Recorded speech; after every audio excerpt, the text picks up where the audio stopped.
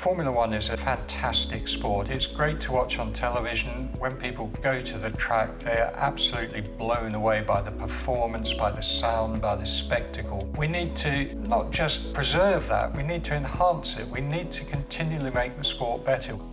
Right at the beginning of this project, our main aim was to get cars that race closer together.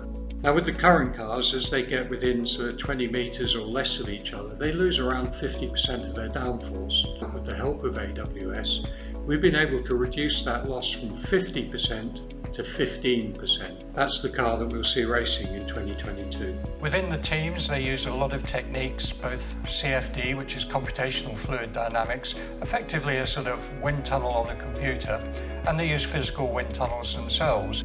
In trying to get these cars running close together, we really need to understand a lot about the turbulent wake of the car.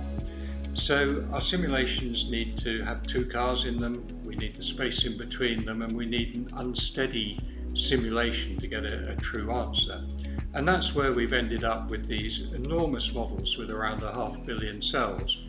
We use a number of AWS services, including the Amazon EC2 service and the AWS Parallel Cluster.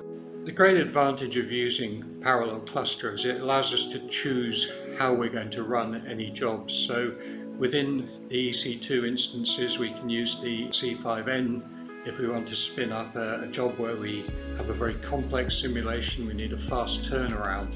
Equally, the recent release of the AWS Graviton 2 has allowed us to really optimize other jobs and has achieved around a 30% cost saving for us at the moment. In our old environment, with just a couple of hundred cores, a simulation like that might have taken 60 hours to solve. Now with the power that we've got with AWS, we can really solve that during a working day, and throwing 1,000 cores at the problem really does change the way we work.